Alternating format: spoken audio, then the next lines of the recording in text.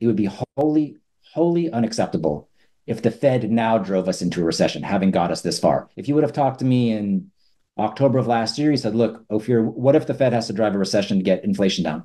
I was like, well, that's unfortunate, but we don't now. Now it's wholly unacceptable. I'll even go a step further. If Chairman Powell leads a Fed that now puts the U.S. economy into recession, given the data we have, I think it should be impeached. It's not now. It's no longer acceptable. Ophir Gottlieb joins us for the first time. He is the CEO of Capital Market Laboratories. We're going to be answering some of the most frequently asked questions on investors' minds right now, including what will happen if the Fed doesn't cut rates? Is there a deadline for cutting rates? What's going to happen to the economy next? Is there actually going to be a recession? It's going to be the most telegraphed recession in history now. Well, is it actually going to happen? We'll find out what's going to happen to tech stocks, what's going to happen to the broad markets. Ophir will answer all these questions and a lot more and talk about how to invest, generally speaking, in the AI theme. This episode is brought to you by iTrust Capital, an IRA that offers 35 crypto assets and the lowest trading fees in the crypto IRA space at 1%. If you'd like to learn more and get started, click on itrust.capital/David in the link down below. If you use my referral link to get started, you will get $100 in signing bonuses. If you're over 18 and you'd like to open a new account or roll over an existing account with cash, click on the link down below to get started and learn about the unique tax benefits as well. Welcome to the show, Ophir. Thank you. So thank you so much for having me, David. Thank you for being here. I spoke to Michael Gayed, who was a regular on my show, and I asked him, who is one fund manager that you personally respect a lot or look up to? And the only name that came up with yours. So I was looking forward to that. Far too high of praise. Michael's mistaken.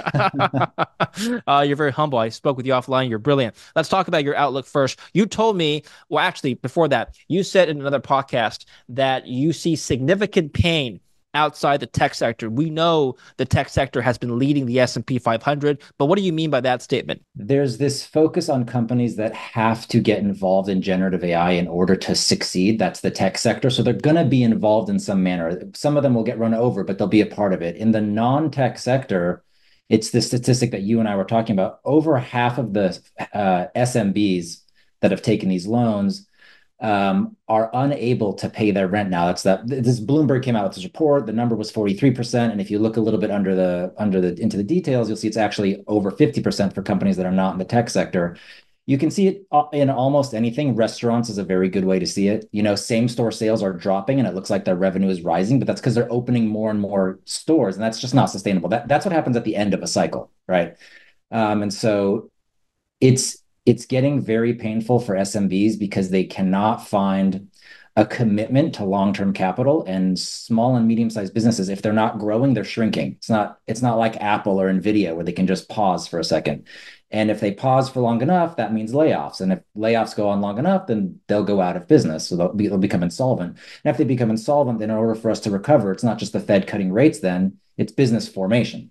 This is the heartbeat of what is the backbone of the American economy, and it concerns me the most, is the SMB sentiment. Are they willing to invest right now? The answer is no. NFIB small business survey has been trending down. I mean, it's not like abysmally collapsing, but it's been trending down.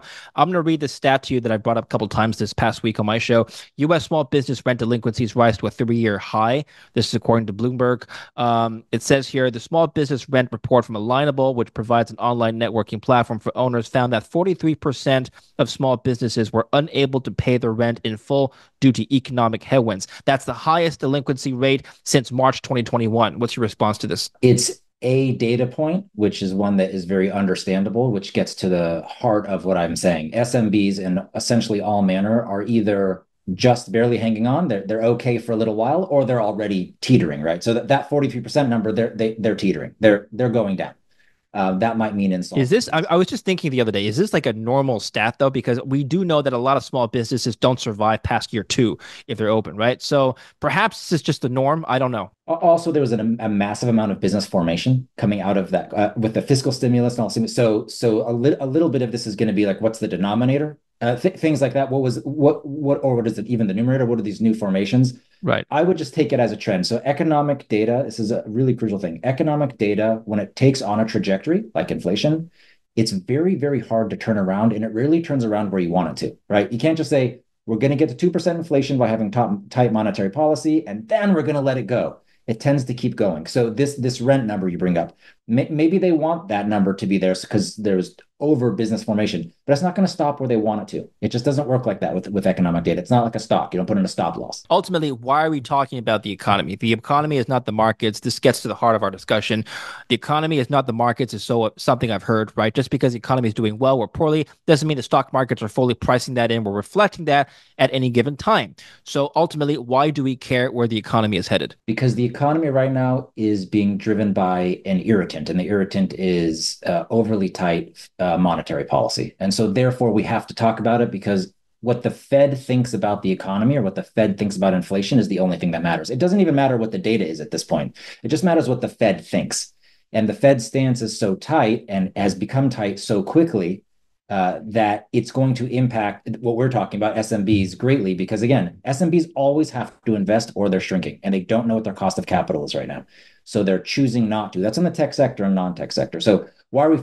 It's true the market isn't the economy unless there's a recession, and then the economy is the market. All of a sudden we're in a recession. Nothing does well. So the market is not the economy until the economy is in recession. I'm talking about the economy because I think we might be headed to a recession unless the Fed changes its stance relatively quickly. Okay, well, let's talk about that. Let's get right to the heart of the discussion. You think we're going to get into a recession unless the Fed does something, which is what, pivot? Yeah, pivot. So, all right, let's take a step back. The Fed has a dual mandate. Okay, maximum employment and price stability. Fancy way of saying the employment market and inflation. We have seen on the unemployment rate, today is July 5th, so we just saw a non-farm payroll report. The unemployment rate went up to 4.1%. Thankfully, the participation rate also went up 0.1%. So the employment rate is the same. But okay, we're at a multi-year high for the unemployment rate. Continuing jobless claims are at multi-year highs. Wage inflation is at lows not seen since pre-pandemic. So the employment market is cracking. Job openings are the lowest they've been since pre-pandemic. Wage inflation is coming down. PCE, which is the measure which the Fed tries to get inflation down to 2%, that's already at 2% if you look at harmonized CPI or harmonized PCE. We just have this lag with rent, which is obtuse. Credit card delinquencies are up. Saving rates, we had this cumulative sort of excess savings from fiscal policy. That's all gone. GDP growth has slowed. Real disposable personal income growth has slowed. We are on the verge of rolling over. How do we get out of the verge of rolling over? Is by the Fed cutting rates. And the Fed doesn't have to cut aggressively, but they have to cut sooner rather than later because of this problem with SMBs. SMBs will become insolvent and reformation takes too long of a time. So as I see it, it would be wholly unacceptable if the Fed now drove us into a recession, having got us this far. If you would have talked to me in October of last year, you said, look, Ophir, what if the Fed has to drive a recession to get inflation down? I said, well, that's unfortunate, but we don't now. Now it's wholly unacceptable. I'll even go a step further. If Chairman Powell leads a Fed that now puts the U.S. economy into recession, given the data we have, I think he should be impeached. It's not now. It's no longer acceptable. Okay, based on the fact that he's spinning the economy into a recession unnecessarily, is that why he should be impeached?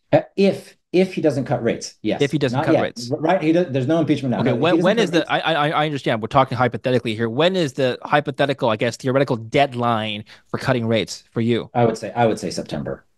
Okay. If he's not cutting by September, then we've probably or possibly rolled over and we're now taking too large of a risk. I'll just point something else out. If we Sure. take out, I know people like to say like, hey, you can make inflation look any way you want because if Yeah. you take out all the things that are going up, you're only left with things going down. Okay, let's just stop all of that. Core PCE is 2.57%. And that's year over year. I'm not taking anything out or mixing data or taking out lags.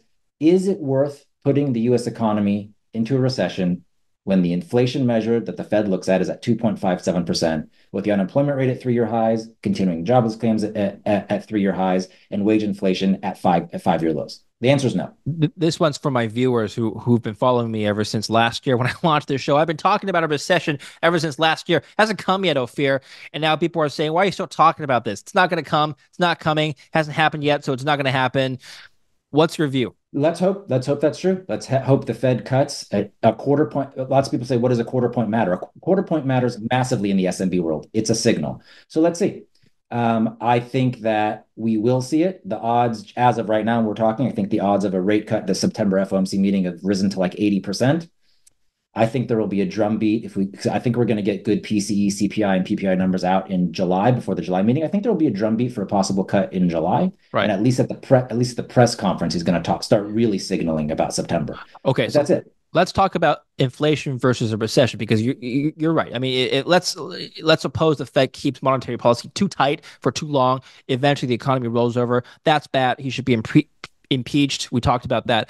But on the other hand, we can take the view that, well, if he doesn't do that, inflation is going to remain sticky, if not go back up. So what's worse, a recession or inflation? One could argue that a recession affects people who are in the job markets, but inflation affects everyone equally. Correct. So we're talking about probabilities, and the probabilities that that inflation will rise with the rate cut are very low. And remember, right now we're being very U.S. centric, which is a very U.S. thing to do.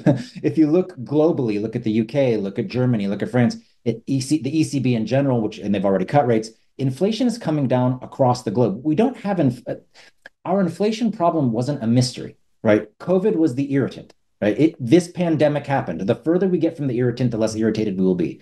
The argument for higher inflation, while there is one, should the Fed cut rates, is pretty weak relative to all of this data I've just spouted out about the employment market, right? We have actual data versus hypothetical data. Everything is going down worldwide in terms of inflation. It's over, right? Do I think the Fed should cut rates by 200 basis points? No. I think they should signal to SMBs that it's not going to be higher by making a quarter point cut. That's what I think. Okay, why is it that the Fed refuses to cut rates even though the other peer central banks have already done so, despite their inflation rates not coming down to 2%? I'm talking about the Bank of Canada, for example. Mm-hmm. Inflation here where I live in Canada is 2.9, while the Mm-hmm. ECB inflation isn't 2% in most of the Eurozone countries. Why have they cut prematurely, if you want to use the word prematurely, and the Fed hasn't yet?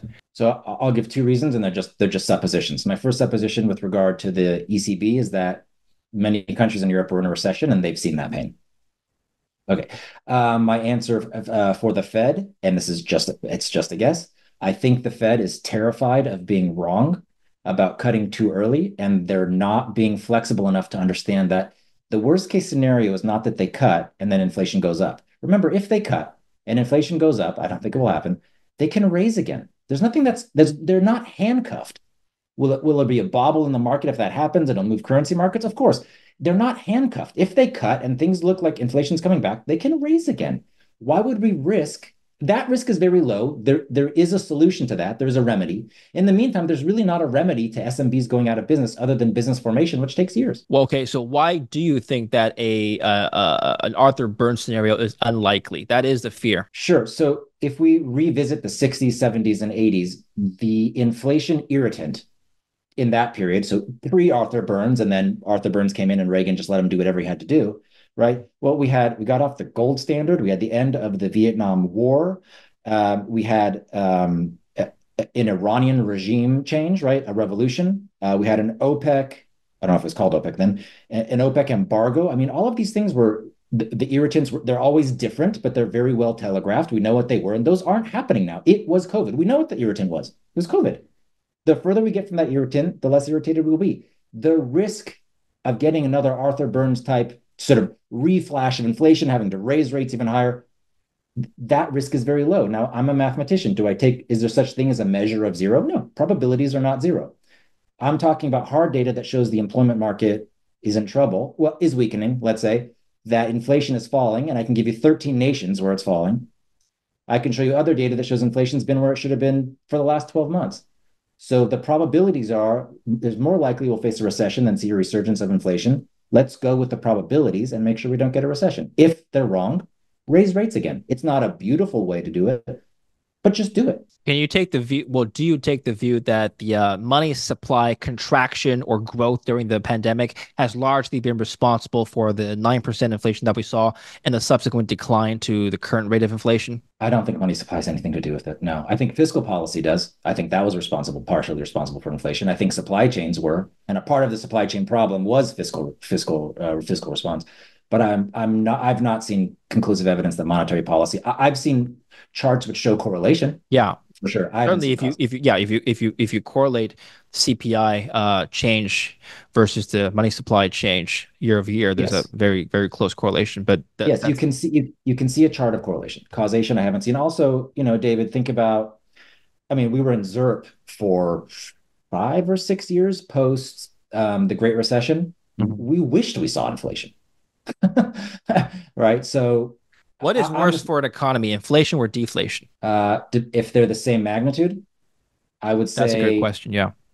yeah, if it's the same magnitude, I'd rather be Japan than Brazil. So deflation. Yeah, Deflation, doesn't that imply job losses, lowering wages as well? it does. It implies Japan for almost the Right. last 40 years, but it's less convulsive and less violent than inflation. Most of the world's revolutions, I'm talking about the French Revolution, we can just go back far now, are due to inflation. People can't afford to eat. They're going to revolt. Let them eat cake didn't work that well. It ended up with a head in a guillotine. So inflation is really insidious. They're both insidious, by the way, but if I'm given a choice between the two, inflation is more insidious. All right. So September deadline for a Fed cut. Well, let's just talk about how likely inflation is to come down from 2.6 core PCE right now to close to 2. I mean, if they're dead set on 2, it has to come down 60 basis points in the next 2 months. Yeah. So to be clear, I'll tell you what they've said, not how they've acted. What they've said is inflation does not have to come to 2% for them to cut. They have to feel confident that it will be going to 2%. So that's a big distinction. I promise you, inflation won't hit 2% by September, and if it does, something's gone horribly wrong. We're rolling over. So a year-over-year measure of inflation is really just a fancy way of saying you drop the 13th month and add this month in to this 12-month series, right? So we're dropping 13th months starting in September that were very, very low last year. It's going to be hard to see that year-over-year number come down. So I think, and I actually think in the summary of economic projections, the Fed saw a core PCE at 2.6 or 2.8 at year end. So they're actually expecting inflation to come up a little bit. So the Fed's actually expecting that and still saying they're going to cut. So this is all baked in.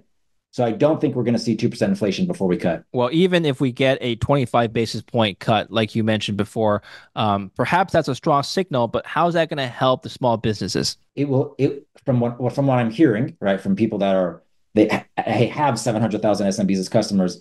They just want to make sure their cost of capital isn't going up. They'd even do it here if they knew, right? But they can't see their cost of capital go up again. And so the idea is, what I'm hearing is that a cut would signal to them, okay, look, maybe he'll cut once and they won't cut for 18 months. I don't know.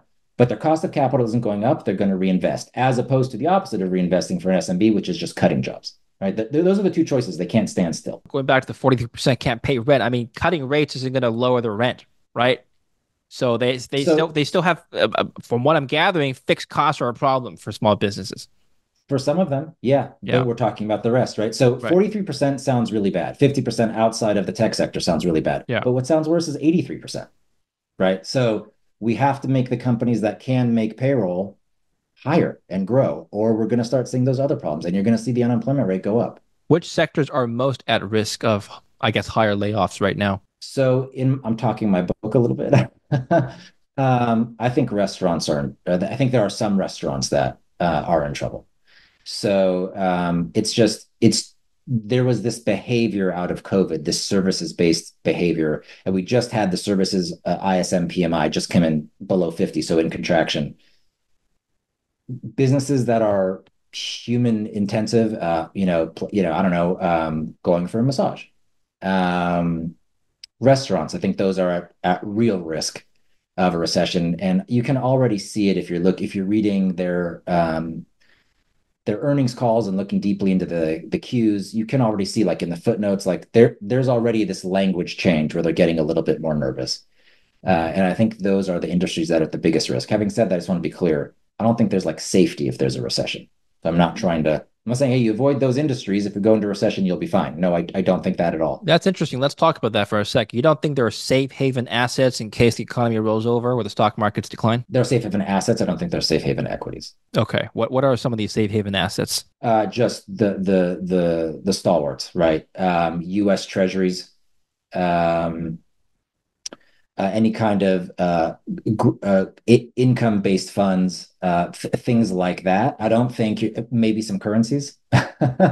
I don't think you want to be in equities altogether. Of course, there tend to be these defensives, these companies they call defensive that tend to do better in a recession. But I think in a recession post-COVID, I think everything will be hurt, and they might get hurt less, these defensives. Uh, So let's I talk would about watch everything. let's talk about treasury market for just a bit. How much of the run up in and the yield from June to July. Well, it's come back down now. Yeah. But how much of that was due to the Bank of Japan? Do you think the Bank of Japan will have any impact on the treasury markets whatsoever? Presumably, if they have to intervene to prop up the yen, which is now, I think, 161.4 or something like that, Yeah. wouldn't that have any impact at all on the treasury market? Yeah, I think it will. That's another reason to to hope for a Fed cut. Yes, so there's this underlying. It's sort of like it's a horror movie, and everyone knows the monster's in the corner, and everyone's looking everywhere but the corner because they don't want to deal with the they don't want to deal with the monster over there. Okay, there is a monster which we haven't really talked about, which is a potential unwind of the yen carry trade. You said you had Michael Guyette on. There's no better analyst who's closer to it than that.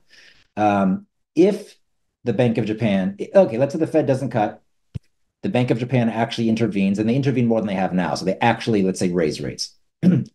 There's a real risk that there's an unwind. And the unwind, what is right now is people are borrowing in the yen to buy, let's say, US risk assets. Okay, if we have to unwind that, then US risk assets are going to get mashed. The yen will finally strengthen. That might be a safe haven if there's a recession, right? Assets and currencies, but it would be an earthquake, and that's something that not a lot, other than Michael and probably you, not a lot of people are talking about that. Or I'll include myself in the other group. We're kind of laser focused on like, hey, is it tech stocks? Is it this industry? Is it that industry? That's one that would discombobulate everything.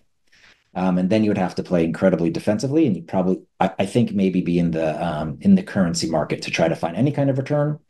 And even safe havens could be not as safe as people expect. Are you But are you but assigning a significant probability to this tail risk event to the extent that it would impact your portfolio allocation? so it has not affected my portfolio. I'll take that as two questions. So yes, it's significant, and it has not affected my portfolio allocation. I will say this.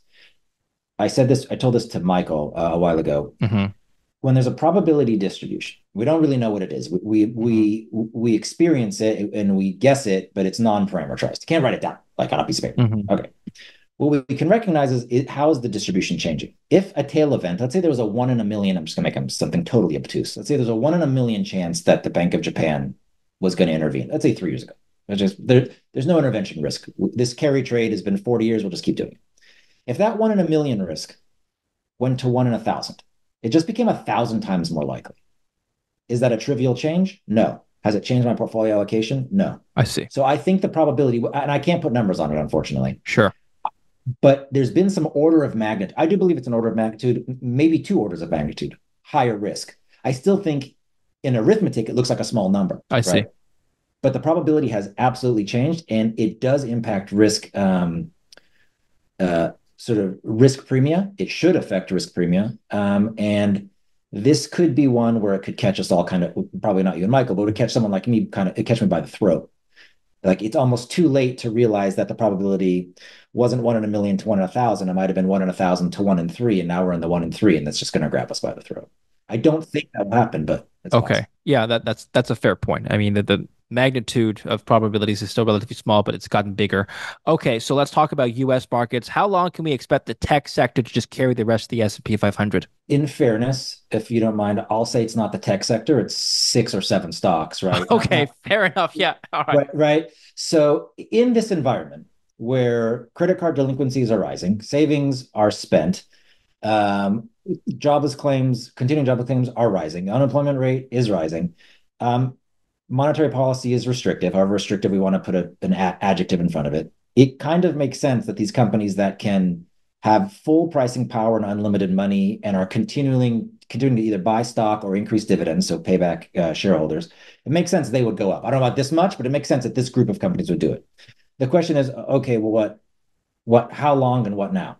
If we stay like this, they can actually be leaders for a while. I just think that this incredible dispersion will keep happening. I believe if the Fed cuts and SMBs are given a little bit of rope, I do believe we'll see that unwind a little bit. So I believe that we will start seeing things like the equal weighted S&P move more strength than the S&P 500, which is completely opposite. Or the end all be all would be if the Russell came back. All of a sudden we kind of see this value play back. Um, I think if the Fed cuts, we not only avert a recession, we also kind of fix this highly concentrated market. If we don't, and it stays as concentrated, I just don't think there's any doubt that at some time, next month, next year, 3 years, it turns into, the Cisco Microsoft problem of the dot-com bubble. I don't think we're there yet, but if it persists, that's where we end up. Well, it seems to me that these six, seven stocks are more or less disconnected from everything else we've discussed in the economy. So why not just, this is just one position. Why not just place bets on those stocks, go away, leave it alone? So far been a great idea. Totally worthwhile. I think if we get this Fed loosening, I think that I think the opposite trade would work. So I think being long, well, not think, it's in retrospect now, being long mega and short anything else was a great idea. At some point, that trade too will reverse. And I hope it reverses not because we face a recession, but because we avert a recession. You've got a tech background. I'd like to ask you more about tech and AI for this part of our conversation. Let's talk about NVIDIA, the darling of 2024, well, actually 2023 as well. How much of the outperformance versus its peers can be sustained, you think? Is it really the clear chip leader in the sector, or is it just hype? I like to know from a technical perspective. Sure. So I certainly the outperformance won't continue. So, for example, I mean, just tautologically, NVIDIA won't be up fivefold again and be worth $15 Sure, trillion. sure. So just, I know that's not a particularly great answer, but just numerically. But yes, NVIDIA is far and away the chip leader. They're not just a hardware company anymore. I got into NVIDIA in like 2015. They're a software company too, and they are absolutely dominant.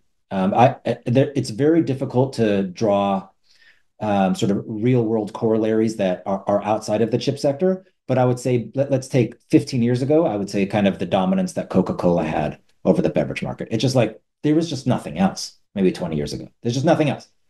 Their advantage seems to be sustainable. Now, will it sustain forever? I don't know. There's some really interesting private companies right now that their chips look pretty good. Okay, but yes, I think it's fair to say NVIDIA's dominance is about as large as their outperformance. I do not think NVIDIA will continue to outperform this much. It just doesn't make sense. They're going to become larger than the US economy. So it's got to slow down unless we get really, really bubbly, in which case, duck. I have to ask you about this. We'll come back to NVIDIA just, but I have to ask you about this. Nancy Pelosi and Paul Pelosi, her husband, disclosed investment trades, or trades made in the last month between June 24th, June 24th to July 1st. According to disclosure, they purchased 20 Broadcom call options, with a value of about $1 to $5 million. Purchased 10,000 shares of NVIDIA stock with a trade value between $1 to $5 million. Sold 2,500 shares of Tesla and sold 2,000 shares of Visa stock. Okay, notwithstanding the jokes, the jokes aside, does this narrative make sense? The overweights on certain types of companies, underweights or selling of other companies. Tesla's had a terrible year, for example. Well, I mean, in general, yes, if you're not talking about those specific companies, absolutely going underweight and overweight. I mean, that's an active portfolio. I'm not terribly interested in what the Pelosi's are doing. I don't think, and it's not just the Pelosi's. I don't think people in Congress are particularly good stock traders. Sure, if they get a wink, wink handshake of a deal that's going to go on, I think they can be great stock investors. It's called insider information. Other than that, I wouldn't really pay attention. That's certainly not my focus, and I wouldn't I wouldn't focus. It wouldn't impact my portfolio. I do think the general idea of rebalancing is a great idea. So We have to talk about Tesla. A monster 40% rally over the last 1 month. Okay, it was, I spoke too soon. It was a bad stock, and now it's just rallied 40%. So it's a lot of it was due to a deliveries numbers. 25% beat on the second quarter delivery numbers. Stock recently was up at was it now 250? It was at 177 just a month ago. What's your read on this? well, the street got pretty bearish on Tesla. They're still shrinking. Remember, this is a company Elon Musk said we're going to grow 50% compounded annual growth for the foreseeable future. And they're shrinking. And yes, they beat estimates, but I think they still shrank. Someone should check me on this number. I still think they shrank double digits. I think they still shrank 10% in deliveries. I'm not sure that's right. I don't watch them that carefully. But it was a matter of being very, very bullish and sort of a whipsaw. I don't know how to value Tesla because you certainly can't value it as an automobile maker. Its energy business is ripping. It's small, but not insignificant. Maybe worth $30 a share. Like that's something. This is one of those. I believe behavior has changed since COVID. So when everyone stayed at home and fiscal policy was very encouraging, let's say, and we really got a new flavor of people investing in the market. And there simply are meme stocks, and Tesla's a real company. So I don't mean to compare it to GME, but Sure.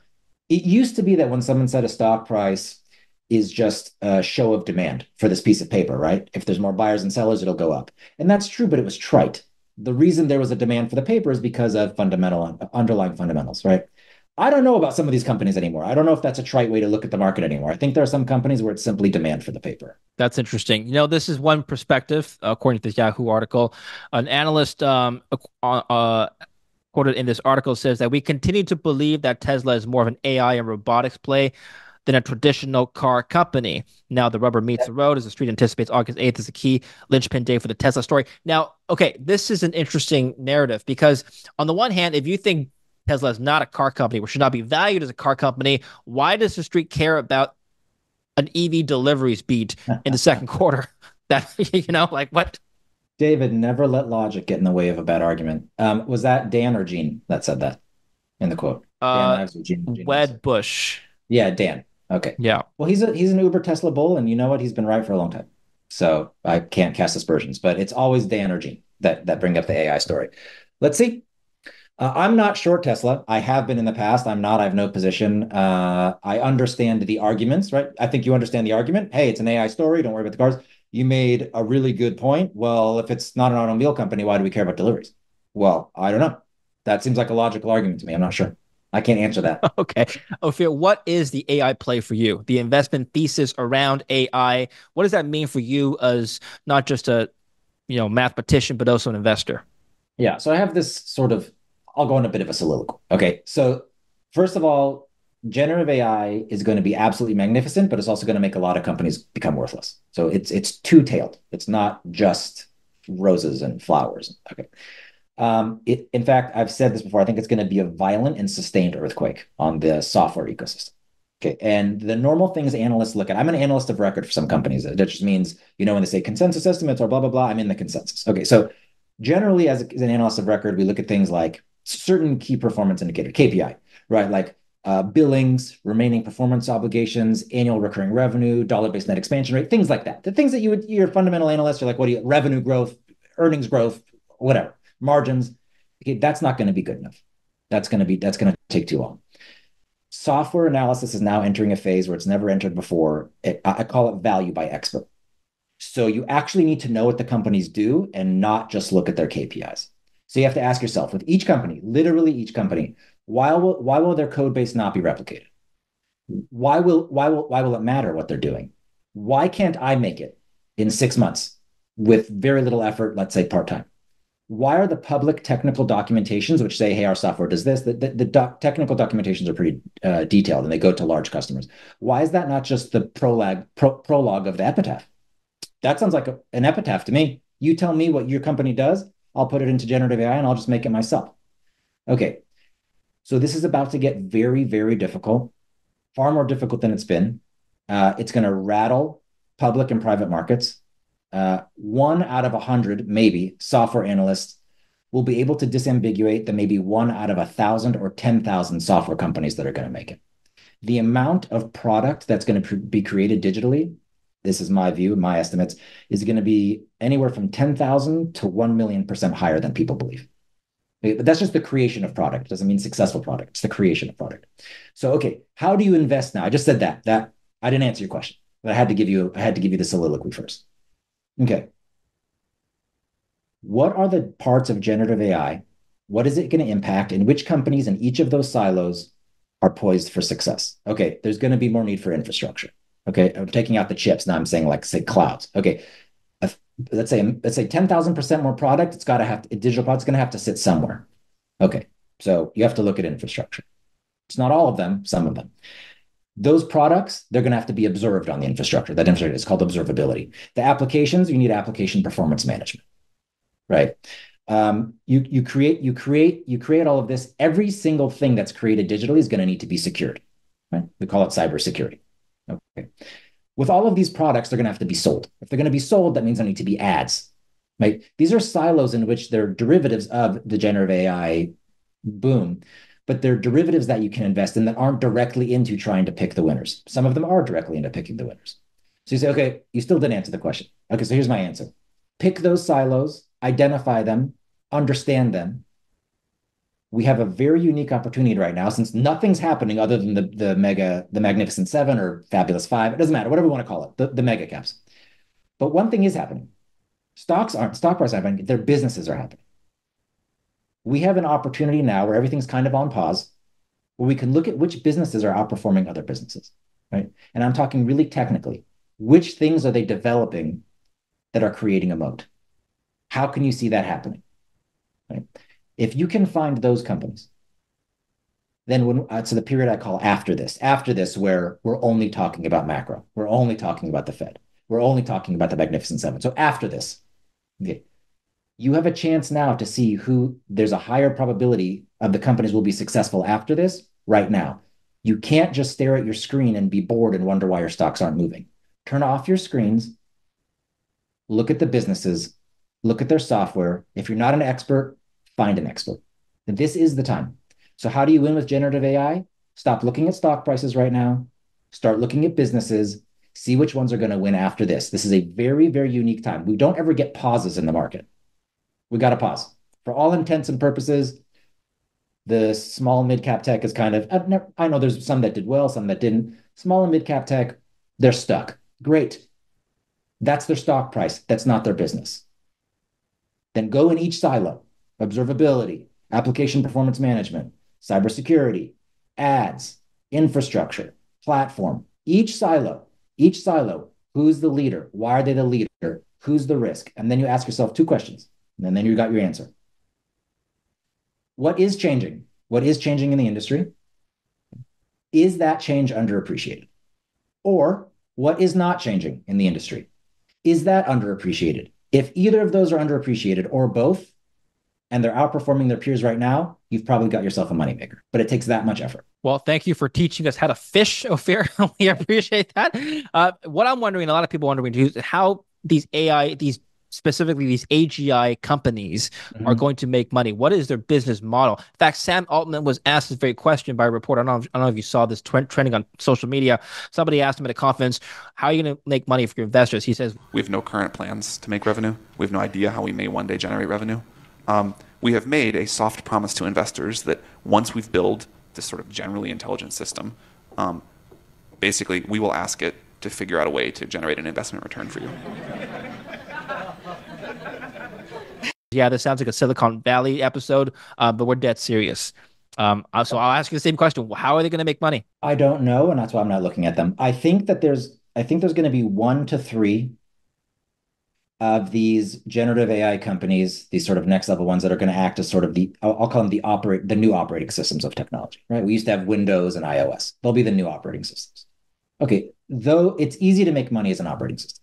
It's been done over and over and over again. IBM did it. They gave it away to Microsoft. Microsoft did it. Apple's doing it. Google's doing it with Android. That's very doable. Becoming an operating system is very monetizable. You make a lot of money. But if you go one derivative from there, it becomes quite difficult. And I would just go back to exactly what I said. Okay, stop watching stock prices. Start figuring out what's changing, what isn't changing, what's underappreciated, which silo it fits in, which silo has the most opportunity, and go there. How is Sam Altman's new AGI company going to make money? I don't know. Generally speaking, is the key to just partnerships like OpenAI with Apple then? Well, for OpenAI, yes. For Apple, because they did such an atrocious job in building their own AI, yes. But let's step out of that world and go just to generative AI without that, and we go to like just enterprise software. It's going to be who can understand the things that will create. So, okay, I'll take a step back. There was this article, and I'm sorry, I can't name the source. It was reputable, but I don't remember the source. Someone said, if you look at the amount of money that's been spent on GPUs, chips, just semiconductors, there has to be $600 billion of revenue that has to come from this, right? So that was the spend. The infrastructure company spent this to get that. That's how much revenue has to come to justify it. And that's just not true. 600 billion might be the right number. I have no idea what the methodology was, but it has to be in productivity gains and or revenue. So look at the software companies which are going to introduce productivity gains. That will generally come because they're forming a moat, right? They don't necessarily have to sell more seats. They're creating productivity. Final question. This is not so much financial, but just from your experiences working in the tech field, what are you most looking forward to in terms of changing our consumer experience or changing our lifestyle when it comes to generative AI? Like, so what are the really good parts of generative AI is what you're getting at? Like, how does it make our life better? Yeah, if it indeed will. Sure. Well, let's take the good side because there's the bad side. I think it's gonna make a lot of tasks that we do at work that have always seemed repetitive and unnecessary. We're always trying to automate in some way. It's just gonna make them disappear. Do just before continue, do you believe in the idea of a one-man billion-dollar company because of the You've heard advent that, of huh? AI? Yeah. You've heard that, yeah. And now they're making bets on the first $10 billion Okay. one. Well, they've moved Um, faster than uh, me. roughly speaking, if we're speaking like colloquially, one man, one Yeah. or two, Right. yeah, I do. I do. Yeah. If we're talking about valuation, yes, I do. I also think that's part of, remember I said like there's going to be a sustained earthquake coming. That sounds like a great story. That guy or gal who makes $1 billion company by themselves. That also means they're taking it from somewhere else.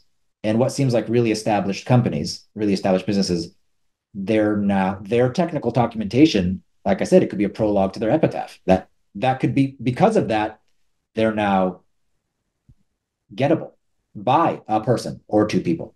So I do believe it will happen. And I believe that it's not a zero sum game because this will increase productivity, but in some regards, it's a zero sum game. If someone's doing that, some other business is getting crushed. They're just getting crushed because they have 13,000 employees and they charge $1 million a year for an enterprise seat. And this guy is going to sell it for $10 a month because I don't know, he's bored. Fair enough. Well, thank you very much, Ophir. I appreciate your time. I appreciate you educating us. Where can we learn more about you and your work? Oh, yeah. So if you want to get, thank you, David, for having me Yeah, and for hosting it. absolutely. I've loved all of your stuff.